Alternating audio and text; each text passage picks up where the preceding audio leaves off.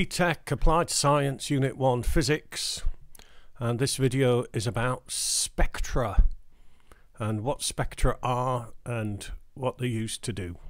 Spectroscopy. Okay, we'll start with a question.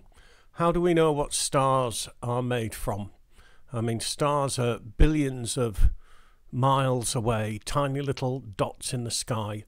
How do we actually know what they're made from? How do we know what the sun is made from? And the answer is that we look at the wavelengths of the light that they emit.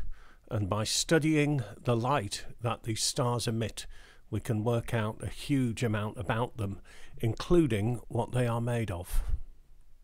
Okay, now how does this work? Well, here's an atom, and atoms can get excited, and it's to do with the electrons whizzing around the atom, jumping up to energy levels. You might remember energy levels from the chemistry, and when electrons jump up energy levels, they get excited. When the electrons fall back down to a lower energy level, then the atom emits light. It emits packets of light energy, which we call photons. So light comes from excited atoms. And something very, very interesting is that different elements emit different wavelengths of light.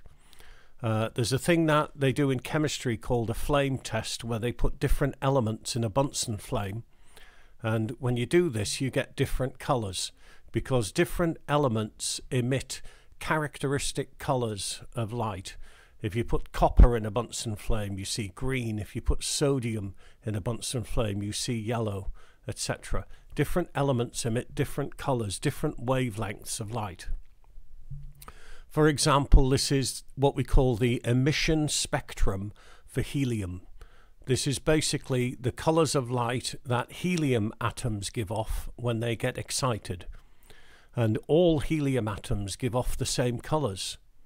Okay, this is the emission spectrum for helium.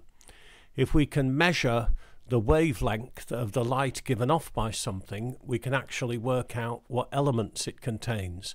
It's a bit like a barcode. Each element has its own barcode. And when helium atoms get excited, this is the barcode for helium. It's emission spectrum. Now, to measure the different wavelengths, we use something called a diffraction grating, which is a slide which has thousands and thousands of slits. This particular diffraction grating has 1,200 lines per millimeter. Yeah, the slits are very, very close together, lots and lots of slits. And what happens is that we put the light through the diffraction grating and we get interference. Each slit acts as a source, and then all of these different sources interfere with each other. If you don't know about interference, I've already done a video on this. You should have a look at it first.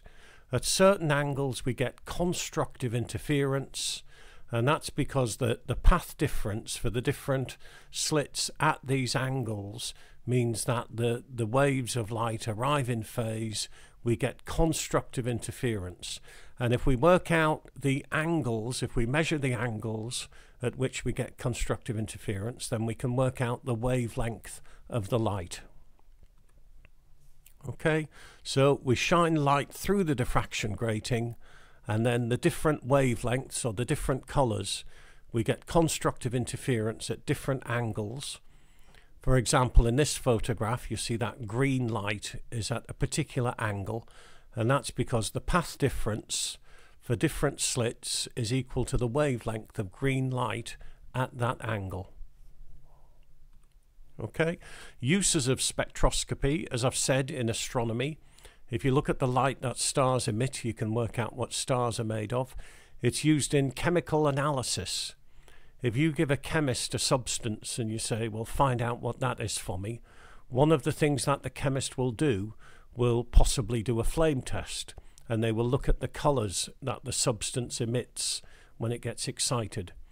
It's used in ecology, in monitoring things like oxygen levels, in environmental studies. Lots of uses for spectroscopy.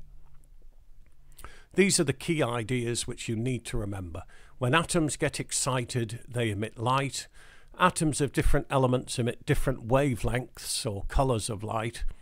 If we observe the emission spectrum of a substance, we can identify what elements it contains.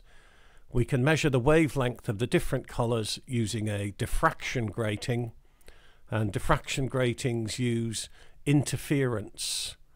Okay, they rely on the interference of light waves.